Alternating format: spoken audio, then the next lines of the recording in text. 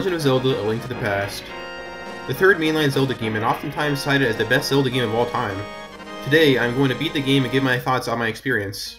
Does it age like fine blue potion, or is it just an overhyped game of the past? During my playthrough, I actually discovered a lot of strange and interesting things that I've never heard anyone talk about for this game before, so make sure to watch this video all the way through to hear all those interesting details. I'm on a journey to beat every Zelda game in order of release, so make sure to subscribe for future videos to catch your favorite Zelda games. A Link to the Past was actually the very first Zelda game I've ever played, where I first played on my dad's Super Nintendo console when I was like 5 years old. Being that young, I was barely competent enough to play the game the intended way, so I just wandered around aimlessly in the light world, attacking cuckoos, and killing whatever the heck these things are. But I've never gotten very far in this game at all as a young kid, so 18 years later, after getting attacked by my first cuckoo flock, I'm going to finally play this game all the way through. Before I play through, I will allow myself to read through the game's manual, to look for clues on how this game works.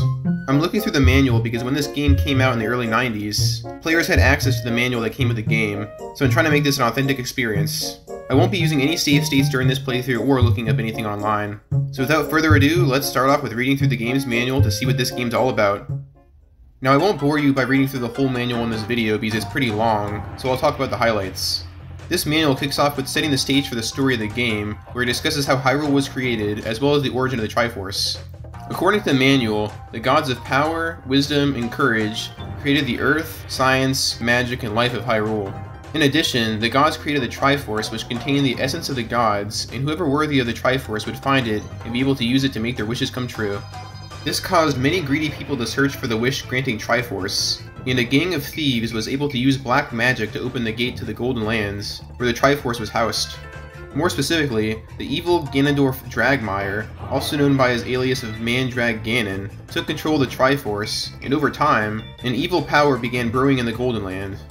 After Ganon built up enough followers, he attacked Hyrule Castle, which bought enough time for the 7 wise men to seal Ganon in the Golden Land, which later became known as the Imprisoned Dark World. This battle is known as the Imprisoning War, and everyone rejoiced at its conclusion, as many people died during that war.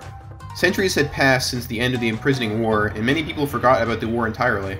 Hyrule began to experience a new problem though, where disease and drought took over the land, despite the Dark World still being sealed away.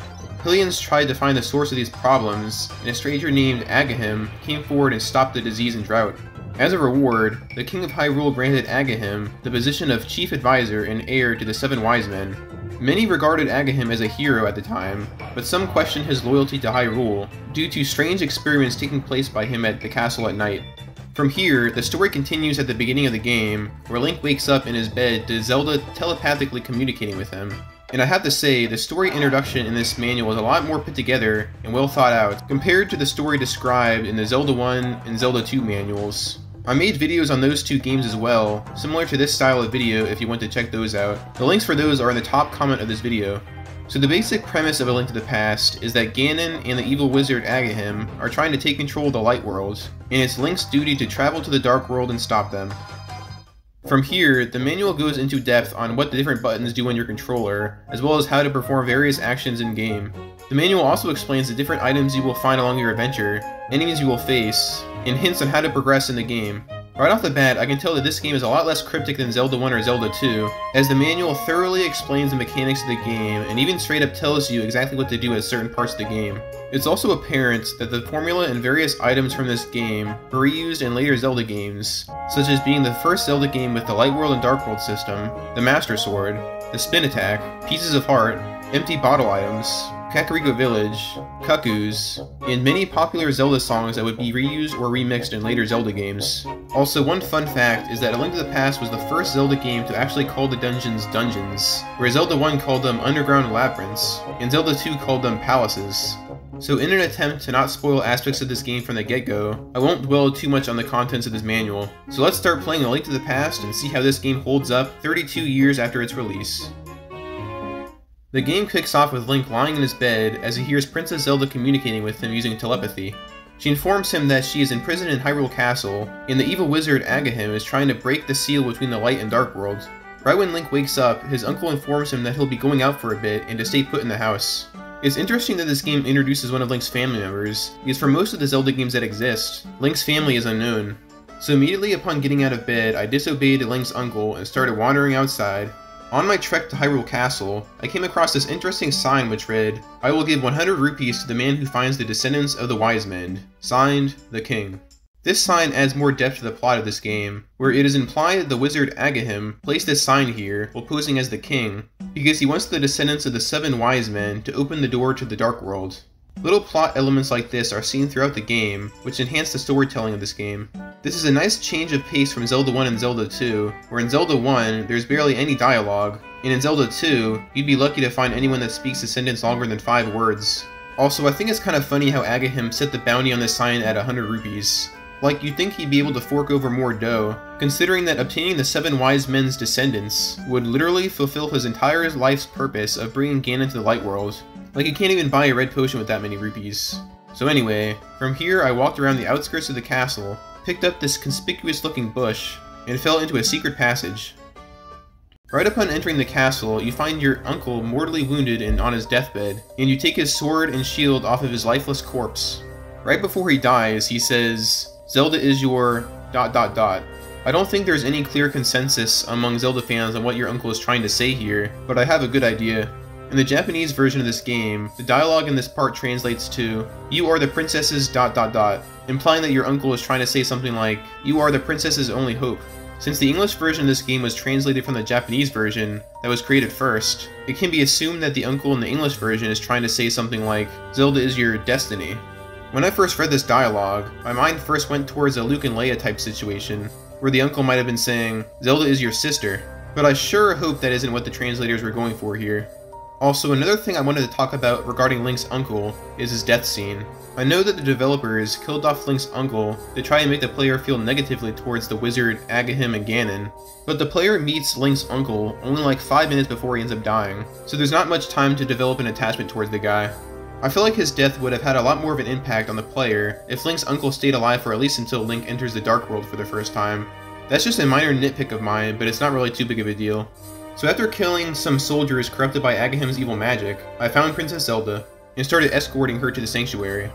After making my way through some sewers, I made it to the sanctuary, and at this point in the game, you are pretty free to roam around the Light World wherever you want to and explore. I stumbled across this fortune teller guy that looks eerily similar to one of those happyism cultists from Earthbound. The point of this fortune teller is to give hints to Link on what to do next in his journey. The hints kinda suck though, and what seems a tad unethical is that the fortune teller doesn't tell me the price of the service until after he tells me my fortune, where the price he charges is dependent on his mood at the time. That has to be illegal. So after getting scammed, I made my way south into Kakariko Village. After murdering a cuckoo for old time's sake, I bought a bottle for 100 rupees, and I found the dialogue pretty funny because it memes on the fact that Link always holds the item over his head when he collects a new item. When you buy the bottle, the salesman says, "Thanks a lot, now hold it above your head for the whole world to see, okay?" And this is followed by the classic item music, accompanied by Link holding the bottle over his head. The reason why the developers have Link holding items over his head is to allow the player to see what they just collected, but I found it pretty funny how the devs poked fun at themselves at how ridiculous it would look if you held something above your head to celebrate after picking it up. Also, if you were wondering, by the time A Link to the Past came out, Link holding a newly collected item above his head after picking it up had already been a well-established feature of the Legend of Zelda franchise, where Link can be seen holding items above his head upon collection in Zelda 1 on the NES, as well as Zelda 2 on the NES. So after getting a bug net from Dora the Explorer and geeking over a Mario painting Easter egg, I talked to this coconut head looking guy who gave me a hint on where the first dungeon is. After traveling east for a bit, I came across this guy named Sasarasasasla, or however the heck you pronounce it. I swear this guy's name is a tongue twister. Anyway, Mr. S here fills you in on some lore, where he tells you that you need to collect 3 pendants to be able to obtain the Master Sword. With that, I made it into the first dungeon of the game, Eastern Palace. This dungeon was pretty easy, but it introduced a lot of cool features that were never before seen in a Zelda game up until this point. For one, the puzzles in A Link to the Past are significantly more complex than those 2 Zelda games on the NES. Zelda 1 mainly relied on cryptic bomb or block push puzzles, where you have to push a random block or bomb a random wall to unlock a secret area. Zelda 2 was a more combat-focused game, but its puzzles relied more on the player getting confused and lost in its dungeons. A Link to the Past, however, offers puzzles that involve doing things like entering the correct one-way door at the right moments, pressing the correct switch at the right time, or falling down the correct pit by being aware of what's on the floors that are below you. One of the biggest reasons why I loved this game's dungeons was that they were able to mimic a 3D environment in a 2D game. Zelda 2 scratched the surface of this feature, where part of the game controlled in a top-down perspective, and the rest of it controlled in a 2D side-scroller. But A Link to the Past does it better, where this game has wall masters falling from the ceiling, objects you can pick up and throw, as well as pathways that exist in the foreground and background. I'll talk about each dungeon individually in this video, but each dungeon in A Link to the Past is unique and offers a well thought out set of challenges that get more and more complex as you progress through the game. This first dungeon was a piece of cake though, as it mostly serves as an introduction for the player on how typical 2D Zelda dungeons work, where you have your standard dungeon item that you have to find, enemies to kill to progress, locked doors to unlock, and a boss at the end to fight. After killing this pretty easy and simple boss, I made my way back to Mr. S, who hooked me up with the location of the 2 other pendants, as well as the Pegasus boots that make you run super fast, and a hint for the location of the Ice Rod. The Ice Rod is a cool novelty item that you can use to freeze enemies, but I didn't find myself using it much in regular combat. It is a required item to beat the game, however, where you needed to kill a boss towards the end of the game. After getting the Ice Rod, I found a secret area with an angry looking guy who gave me a fat stack of 300 rupees, under the condition that I don't tell anyone about it. This kind of goes without saying, but this is a reference to the original The Legend of Zelda on the NES, where you can find secret areas with moblins that give you rupees if you keep it a secret. I found this whole exchange in A Link to the Past very ironic though, because the person who gives you the rupees is literally called a thief in the game's official guide. I guess he was just feeling generous that day or something. After filling up my wallet, I wandered around for a bit more, and after running into a bunch of trees to try and uncover secrets, to my surprise, I ran into a tree and a bunch of apples fell to the ground. These apples restore a little bit of health when touched, but interestingly enough, apples wouldn't make an appearance in another Zelda game for a little over 2 decades, where A Link Between Worlds would have apples that restore health, as well as the more widely known Breath of the Wild and Tears of the Kingdom. So yes, Breath of the Wild wasn't the first game to introduce apples that you can eat in a Zelda game. It was actually A Link to the Past. That's just a little fun fact to add to your list of Zelda knowledge.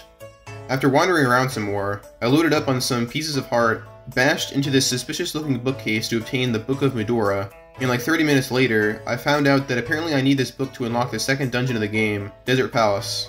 What a coincidence. So after playing some Ring Around the Rosie with some frog statues, I entered the next dungeon. After wandering around for a bit, I found a telepathy box to communicate with Mr. S. These boxes are located all throughout the game, where sometimes you'll be able to talk to Zelda with them, but most of the time it's that Mr. S guy who gives you hints on how to proceed through the game. Mr. S sort of acts as a companion, similar to Navi in Ocarina of Time, or Fi in Skyward Sword, except minus the part where he follows you around and annoys you to no end. In a way, this would make Mr. S the first ever companion in a Zelda game, where many future Zelda games would mimic this formula.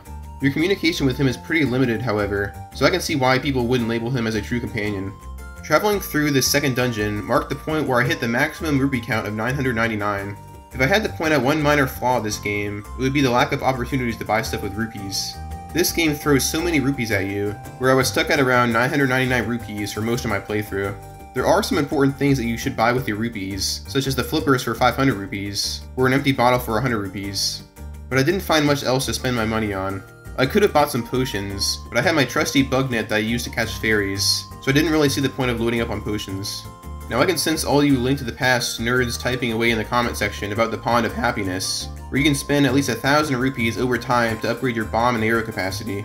I didn't realize this was a thing, because after tossing in 20 rupees for the first time, nothing happens. So I didn't try to keep tossing rupees in. Apparently, after each interval of 100 rupees that you toss in, you can choose to upgrade your bombs or arrows, with each being able to be maxed out at 50 for bombs and 70 for arrows. This pond is actually talked about in the game's manual, but I guess I wasn't feeling charitable enough to just toss all my rupees in the pond to see what would happen. I did the math though, and even if I put in the maximum amount of rupees in the Pond of Happiness, I would still have 999 rupees for a decent chunk of the game, due to how many rupees this game gives you, especially in the Village of Outcasts, which is the Dark World variant of Kakariko Village in the Light World. I feel like it would have been nicer if I wasn't left to just spend all my rupees on potions towards the latter part of the game.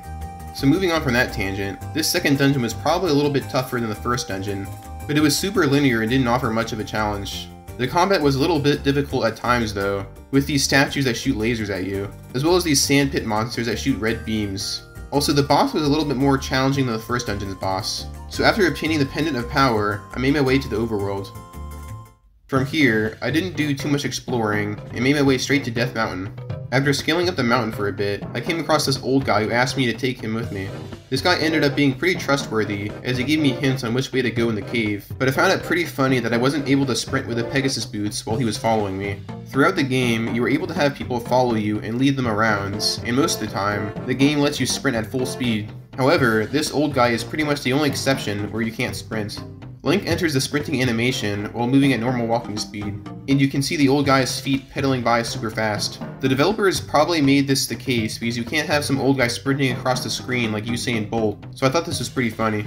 So after leading the elderly man to safety, he gave me a magic mirror that allows Link to move between the light and dark world. And this item could very well be the most important item in the game. The guy doesn't explain where he got the mirror from at all, but the game makes you wonder how this guy came across such a powerful item. Ganon's mission is to find a gate into the light world, so if one of Ganon's underlings just happened to push the old guy over and take the mirror, Link's entire quest would have failed. Later on in the game, you come to realize that the old guy's granddaughter is one of the descendants of the 7 wise men, so maybe that old guy you meet in the cave has ties to the magic of the ancient sages, and that's why he has access to the magic mirror. The game never expands on this though. From here, I entered the blue swirly thing and entered the dark world for the first time. For players that experienced this part of the game for the first time back in the early 90s, this must have been a surreal experience to realize that the content of A Link to the Past basically doubles from what you were expecting going into this game, where there's now an expansive dark world to explore that's just as big as the light world that you already journeyed through for some time. This feeling must have been comparable with how Zelda 1 on the NES transitioned to A Link to the Past being released, and how Breath of the Wild transitioned to Tears of the Kingdom being released. A Link to the Past Light World is probably about as big as Zelda 1's map, but A Link to the Past has twice as much area to explore, if you include the Dark World. Tears of the Kingdom and Breath of the Wild share the same map on the surface, but Tears of the Kingdom basically doubles the amount of explorable area of an already massive game, with the inclusion of Sky Islands and the Depths. So entering and discovering the Dark World for the first time must have really wowed Zelda fans playing A Link to the Past back in the day. Once in the Dark World, Link turns into a bunny rabbit because when people enter the Dark Worlds, they transform into what reflects their true nature. In order to not be a bunny in the Dark World anymore, you have to find the Moon Pearl from the 3rd dungeon that's located in the Light World. In rabbit form, Link can't use any weapons or items, and can just walk around and talk to people. Based on my experience with Link, he seems like a courageous and loyal guy, so it doesn't really make any sense why he would transform into a cute and innocent defenseless rabbit in the Dark World. I guess Link has a soft, cuddly part that we don't know about or something. Once I found the Moon Pearl, it was pretty fun going up to people in the Dark World and seeing what things they were transformed into based on their true nature. Here are some notable ones that I came across during my adventure. We had the Cuckoos transition to Skeleton Cuckoos to demonstrate how evil and lifeless these beasts are. An archery minigame host turns into a weird alien that hits a drum with a ladle to demonstrate how cool and badass this guy is. And you have this hand-looking thing in a cave in the Dark World that admits to being a thief in the Light World. So it appears that he's represented by a hands, due to his tendency to steal from people with his hands. Very fitting, I know.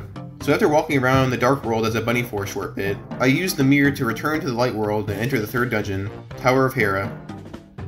This next dungeon was a little bit more challenging than the first two, and it relied a lot more on puzzles such as making the player raise and lower blocks by hitting color switches, or step on these star-looking floor tiles to move manholes around. And yes, they're actually called manholes, believe it or not, according to the game's official manual. Honestly, that just seems like a translation error from Japanese to English. They should have been called pits or something. One of these puzzles actually stumped me for a hot minute, where you had to step on a certain star tile to open the floor in a certain area, and then fall into that hole in the floor below to obtain the Moon Pearl item. The boss of this dungeon was also pretty challenging, where you had to hit this caterpillar-looking thing's tail while trying not to get knocked off by it. And if you fall down a hole, you have to climb up to the boss again, and the boss replenishes its health. So after crushing the bug, I collected the pendants and made my way into the Lost Woods and removed the Master Sword from its resting place, King Arthur style. On top of radiating an epic blue hue, this upgraded sword does more damage than Link's starting sword, and allows Link to enter the hiding place of Aghanim, so in an effort to confront the evil wizard, I made my way into Hyrule Castle. The way up to Aghanim was basically just a combat gauntlet, where you travel through rooms linearly and fight enemies. It wasn't too challenging, especially with Link's sword beam attack at full health, where you can just stand to the side and spam your sword beams at enemies across the room. So after a lot of progressing through rooms, I found Aghanim, who made Zelda disappear before my own eyes, breaking the seal of the 7 wise men. Aghanim teleports to the next room, and you have to fight him volleyball style in a pretty easy fight. Quite a few other Zelda games would repeat this type of boss fight, but this battle in A Link to the Past was actually the first instance of this style of boss fight. Also, you may already know this, but you can actually win this entire boss fight with just using your bug net item, instead of using your sword. Those are some serious style points right there. So after defeating Aghanim, he pulls you into the Dark World as an attempt to try and kill Link, but that would later prove to lead to Ganon's downfall, because in order to defeat Ganon, Link actually needs to save the 7 maidens that are all scattered around in 7 different dungeons in the Dark World. This actually makes The Link to the Past the Zelda game with the most dungeons in it, so with that, I began exploring the Dark World.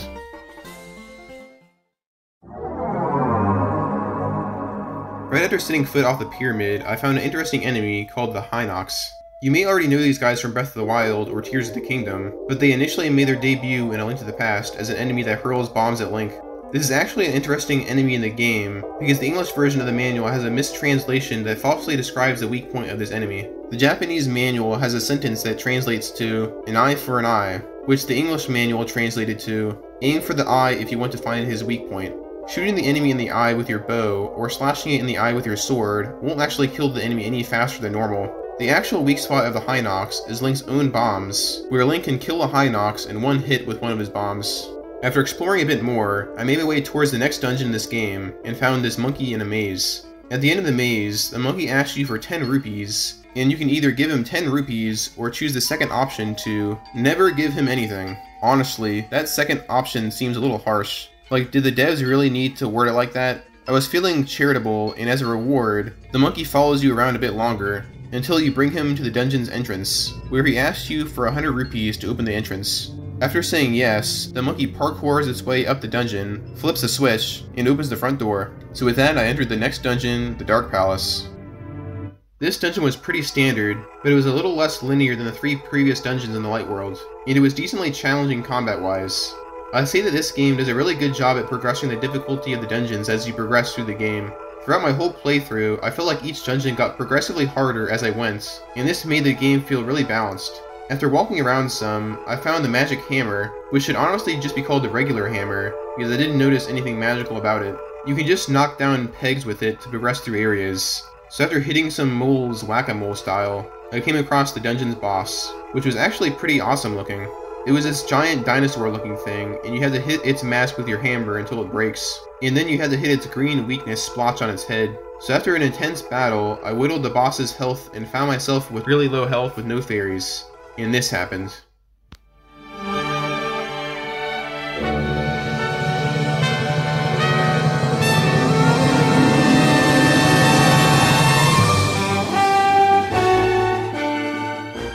I clutched it, killed the dinosaur with 1 heart left to spare, and saved the captured maiden.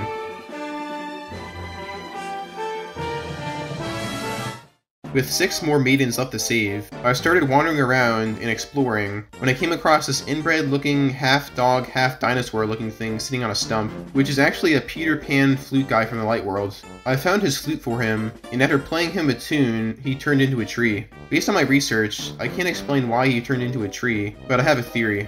When people go into the Dark World, they take the form of their true selves, and in the Flute Boy's case, he turned into this weird looking monster. Once Link finds the flute, the guy asks Link to play him a tune. I feel like he turns into a tree after hearing the melody, because his true self changes, so his appearance changes as well. Turning into a tree symbolizes his tranquility and that he is at peace with himself. That's just a theory that I thought of, but it makes the most sense in my opinion. Also, this flute is really important later on in the game, because it's required to progress, where if you play it at a certain place in Kakariko Village, you unlock the ability to warp to different areas of the map, allowing you to access a new dungeon. After walking around a bit more, I went to the area marked as 2, because I thought that this was the required order that you're supposed to defeat the dungeons. I ended up defeating all the Dark World dungeons in the order stated on the map, but in reality, you can defeat some of the Dark World dungeons out of order, similar to how you could finish dungeons in the original The Legend of Zelda out of order. A Link to the Past's dungeons rely more on item puzzles, so certain Dark World dungeons are required to beat before others, but I've read online that a lot of people like beating these dungeons out of order, where for example, you could beat Dungeon 4 right after beating the Dark Palace, and you could even save Dungeon 2 for towards the end, if you really wanted to. But since I did things in the order that the developers intended, I made my way over to Dark World Dungeon number 2, called the Swamp Palace. This was a water dungeon that requires you to change water levels to be able to progress to certain floors of the dungeon. And considering my PTSD from Ocarina of Time's Water Temple, I was already nervous going into this one. However, changing the water levels for this dungeon to progress was pretty easy, where once you pull a lever to change the water level once, that act is permanent, where you can't keep adjusting the water levels. Despite this, there were some non-linear moments in this dungeon, which added to the challenge, but it was only slightly harder than the first dungeon in the Dark World. A lot of this game's puzzles rely on you understanding what's located on floors above and below you, where you have to fall down certain pits to access new areas. This is a really smart way to craft puzzles, and makes the dungeons in this game have more depth to them, and require more thought to get through. You may not want to admit it, but this style of puzzle actually made its debut in Zelda 2 on the NES, where in that game, you have to have a good memory and know what's below you before you start jumping down random pits. Granted, A Link to the Past did it better, so I guess you could say that Zelda 2 walked so that A Link to the Past could run. So after doing some more puzzling around, I found the hookshot item and made my way to the dungeon's boss, which was honestly a little underwhelming compared to the epic dinosaur boss from the previous dungeon. In this boss fight, you have to use your hookshot to take away these floating shield things and then slash at the eye as the boss moves around in the fighting arena, like that DVD screensaver logo. So after killing the boss and saving the second maiden, I wandered around the Dark World for a bit and found a cave with a hint box that said apparently if you freeze an enemy with your ice rod and then kill it with your hammer, the enemy drops magic. It looks like buying that green potion really is a scam, when you know this trick. I'll just walk around comfortably with my 999 rupees. From here, I wandered around for a bit more, and came across this evil tree monster that spits bombs at you, if you run into it. And of course, the concept of this evil tree thing can date all the way back to The Wizard of Oz, where that movie had apple-throwing trees. However, these evil trees were later revisited in Tears of the Kingdom, where they can walk around and attack Link. From here, I did a lot of collecting, where this homeless man under a bridge gave me an empty bottle. I found the Bombus medallion in the desert that lets you summon a burning ring of fire on the screen, and I got the Quake medallion by throwing a skull into a ring of rocks, Korok Seed style. This Quake medallion lets Link summon an earthquake to damage on-screen enemies. Far later in the game, I got the Ether medallion on Death Mountain, which freezes all of the enemies on screen once used. I didn't use these 3 medallions much during combat, because they use up a lot of magic, but they're actually required to access certain dungeons that you find throughout the game. After walking around a bit more, I opened a chest and got 300 rupees that I couldn't even hold, and accidentally stumbled across Dark World Dungeon 3, Skull Woods. This dungeon was pretty cool and unique because it took place both above ground and below grounds, where you have to navigate the Dark World forest and find hidden passageways between the surface and the depths. This dungeon was probably about as difficult as the previous dungeon and had some pretty tough enemies, but the puzzles were pretty basic. There were these mummy guys that took a lot of hits to kill, and these hand-looking things that fall from the ceiling called Wall Masters, which take you to the beginning of the dungeon if you get snatched. After finding the Fire Rod, which lets you shoot fire at enemies from a distance, I made my way to the boss's lair. The boss was pretty cool and unique, where there was this moth-looking thing that fires magic that you have to avoid, while simultaneously trying to dodge moving spikes and walking on a moving floor. I feel like this boss was probably a lot harder than I made it seem like, where I almost killed it without getting hit once. This is probably due to luck, if I'm being honest, but after killing the boss, I saved the 3rd maiden, and immediately found my way into the 4th Dark World dungeon, called Thieves Town.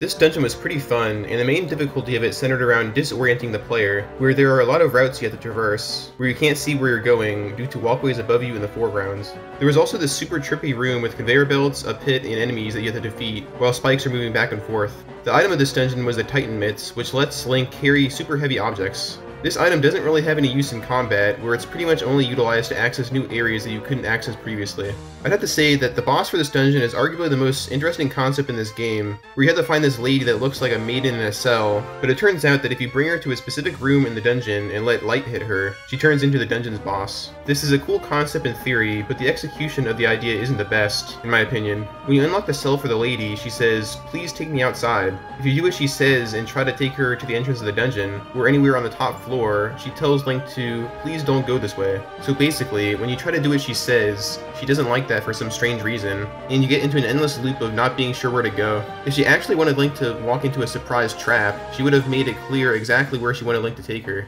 But instead, you have to go through an obscure route of bombing a hole in the ceiling, followed by leading her into a room below to allow light to hit her. This whole part of the game would have been cooler if instead of saying, "Please take me outside," she marked a location on your map deeper within the dungeon and told you to take her there. And once you arrive at that location deep in the dungeon, she shuts the door behind you, steps into the light, and reveals her true form. If the game went more like that, then the boss's motives would have been more clear of her attempt to trap Link. So once you enter the boss room with her and she reveals her true form, the boss fight starts out relatively easy, where you have to hit her head with your sword, while she periodically shoots beams at you. However, this boss fight progressively turns into one of the hardest ones in the game, where you eventually have to try and kill her with 3 of her heads floating around, trying to kill you. Just look at this craziness.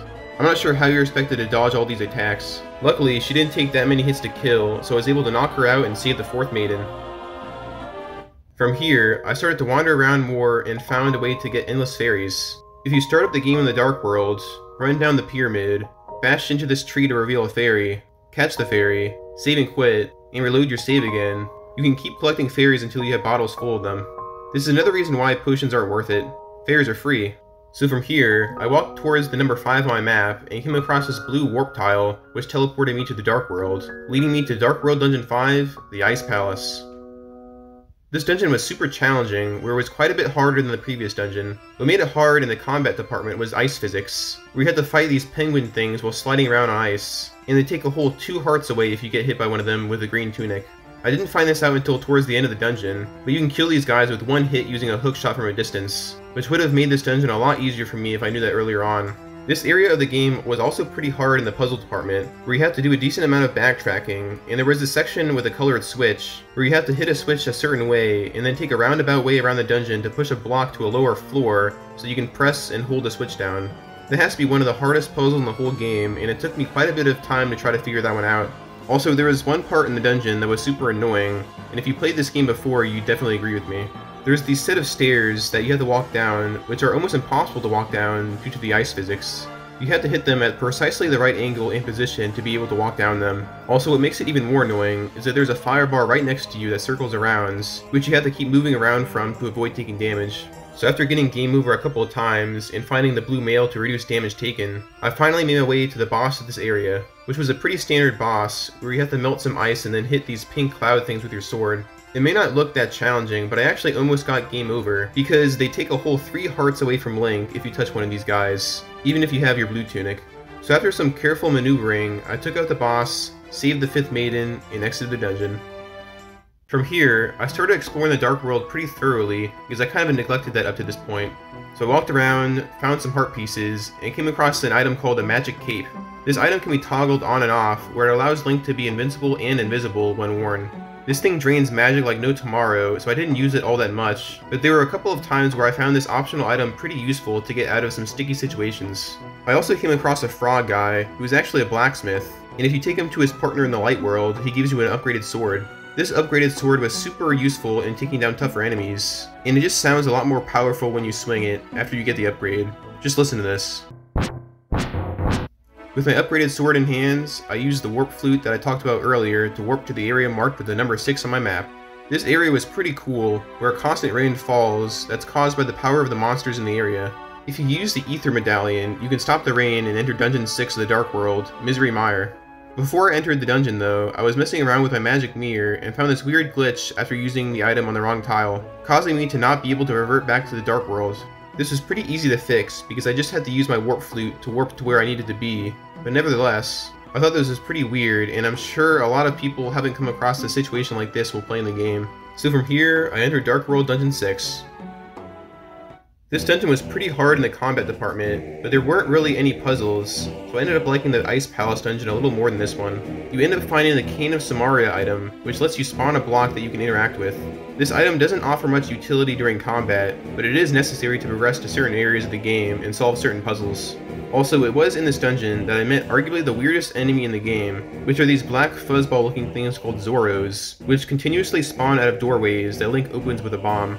They don't try to chase Link, but they damage you if you run into them. I have no idea why they only spawn from a select few passages that you bomb open, and what they're even supposed to be, but let me know in the comments if you have any theories. I think they're supposed to represent some sort of bug that lurks in certain areas of dungeons, to add more ambience and life to the game, similar to how if you were exploring an actual cave or dungeon, you would see bugs crawling around minding their own business. So after getting hit by a lot of enemies, I made my way into the boss chamber with no fairies, 3 hearts remaining, and a dream. I was mentally preparing myself to get a game over, when I was shocked at how much of a joke this boss was. It was this giant eyeball monster, accompanied by baby eyeballs that you have to take out with your sword. I didn't get hit by it a single time, and you can literally kill the boss by just standing in the corner and letting the eyeballs run straight into your sword swings. So after taking this guy out with very little effort, I saved the 6th maiden and exited the dungeon. So from here, I made my way straight towards the last number marked on my map, number 7. The trek up to Dungeon 7 in the Dark World was actually quite long, where you had to hike up a mountain and go through caves to scale to the top. At the top of the mountain, you unlock an entrance to the dungeon by using the Quake Medallion. This dungeon is called Turtle Rock, which is honestly the most fitting name imaginable, because the outside is literally some rock shaped like a turtle. After entering the mouth of the turtle to access the dungeon, I quickly realized how much magic this dungeon requires for you to progress, where you have to use the Cane of Samaria and Fire Rod numerous times to solve puzzles and move throughout the dungeon. I actually had to stoop down to the potion shop lady's level at one point and buy some green potion, because I kept running out of magic and having to leave the dungeon to get more magic. I'll also say that this dungeon was probably my favorite in the entire game. The combat sections were pretty well balanced and pretty challenging at times, but my favorite part was the puzzles, where this dungeon introduces so many new puzzle concepts that didn't make an appearance prior to this dungeon. Some of these included walking backwards into a door in order to not look at an eyeball mounted on the wall, this cool section where you have to light flames at a certain time on a moving platform to make it to the door before it closes, and this maze section where you're on a moving platform and have to avoid getting hit by fire bars while finding your way out. Those were just the highlights, but this dungeon had me enjoying it throughout the entirety of it. Also, this dungeon was super cool because it showcased the Chain Chomp Mario enemy from Super Mario Bros. 3. There was also this bouncy stack of balls that looks a lot like that Pokey enemy from Super Mario World. While trekking through Turtle Rock, I found the dungeon item, which is the Mirror Shield, that lets you block enemy lasers. This isn't a required item to beat the game, but it was super helpful in fighting certain enemies. Also, I thought it was pretty funny how comically large that shield is compared to Link. Like, how is Link even able to see past this huge thing? After some pretty tough combat sections and puzzles, I made my way into the dungeon boss, which was a Turtle Rock enemy. How fitting, I know. In order to take him out, you have to use your Fire Rod on its Ice Head and your Ice Rod on its Fire Head. After that, it enters a second phase where it crawls around and you have to hit its abdomen with your sword until you kill it.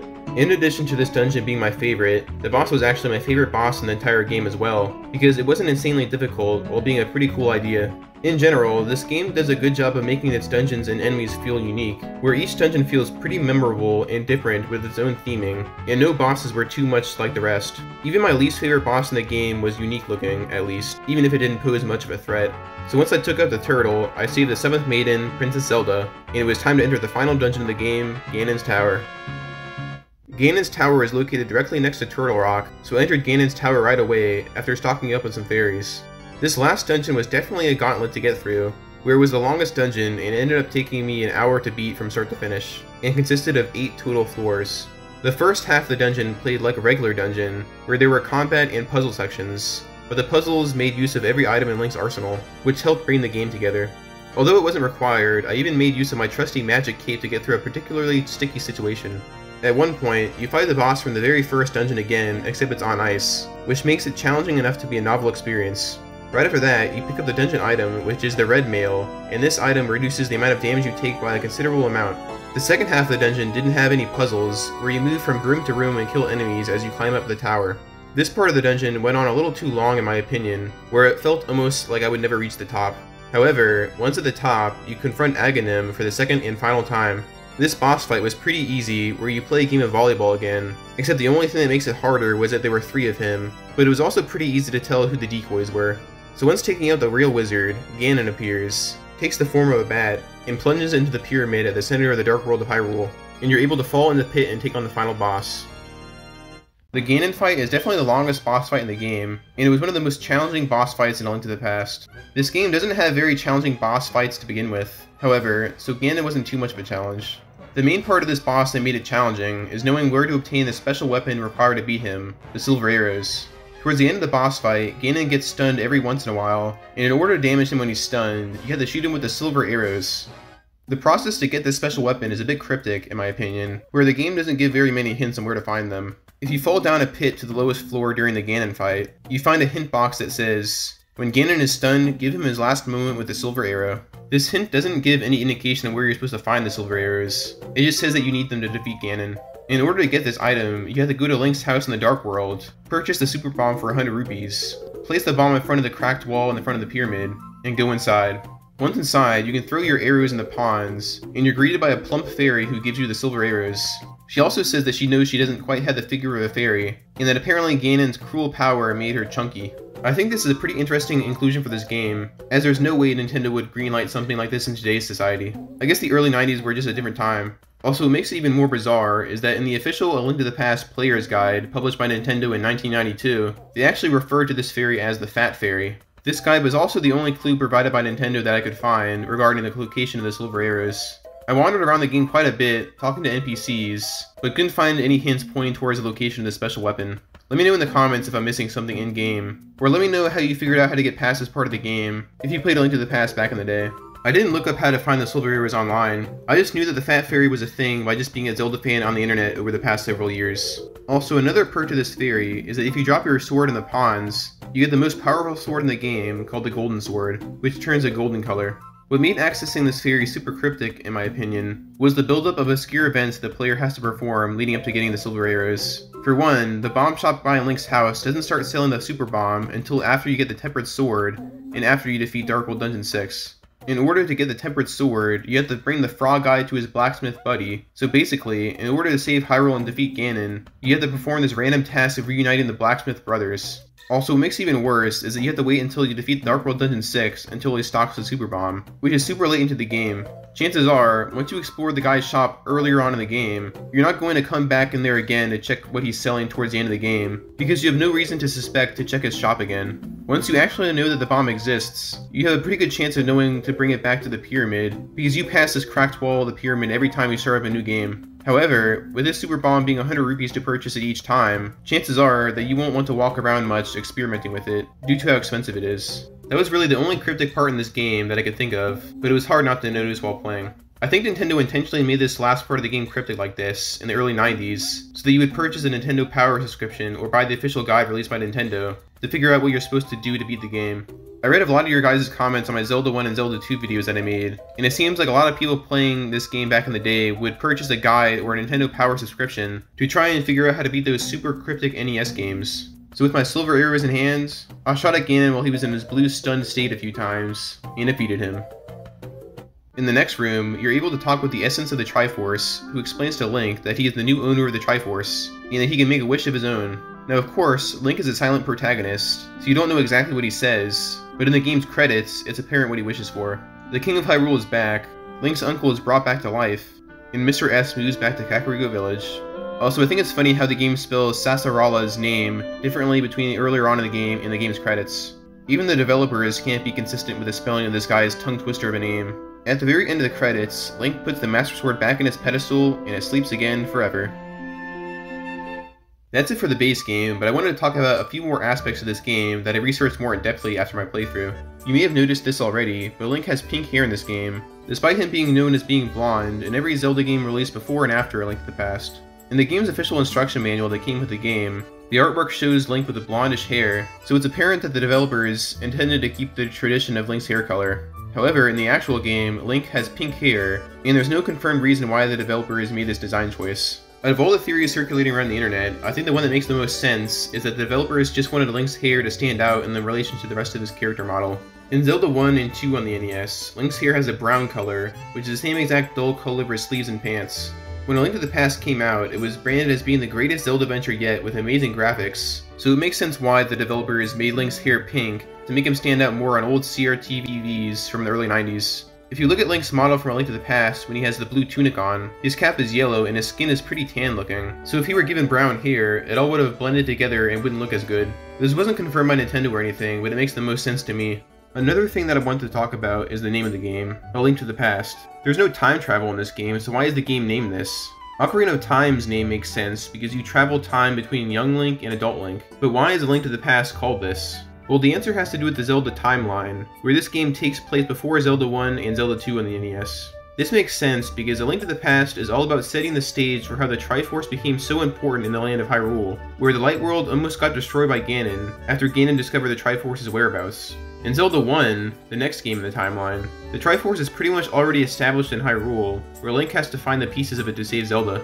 The last thing I wanted to talk about is arguably the most obscure and hidden Easter egg from any Zelda game, the Chris Houlihan room. In A Link to the Past, if you enter a room, cave, or pit, while the game detects an error in Link's Y coordinate, you're sent to a secret room which acts as a fail-safe in order to prevent the game from crashing. In this room, there's a bunch of blue rupees that you can collect, as well as a message box that reads, "My name is Chris Houlihan. This is my top secret room. Keep it between us, okay?" There's multiple paths and entrances that you can take to access this room, which mostly involves Link running around screens with his Pegasus boots and entering a specific area. I found a guide online that walks through a potential route you can take to access this room, and it actually worked the first time I tried it, where I started in Kakariko Village and sprinted my way over to this pit located to the right of Hyrule Castle. Not much is known about this Chris Houlihan guy, but it's believed that he was a winner of a Nintendo Power contest hosted in late 1990, where the winner of that contest had their name programmed into a future Nintendo game, and the game happened to be A Link to the Past. I could honestly make a whole video on this top secret room and this mysterious Chris Houlihan, where there's a lot to talk about, so let me know in the comments if you want me to make a deep dive video on this mysterious room and alleged Nintendo Power contest winner. So that's pretty much all I wanted to talk about for A Link to the Past for this video. This game is super fun to play through, despite the minor nitpicks that I mentioned. This game is so much more fun than Zelda 1 and Zelda 2 on the NES, so I can see why a lot of people regard this game as their favorite Zelda game of all time, especially if they grew up playing A Link to the Past as a kid. This game is far from my favorite Zelda game of all time, but that's not saying that this game is bad by any means. I've played every Zelda game, and I've found every single one of them fun to play through. A Link to the Past set the formula for many great Zelda games to come in the future, and that's quite an accomplishment in my opinion. Also, the fact that I could play an over 30-year-old game and still have a fun time with it is definitely admirable.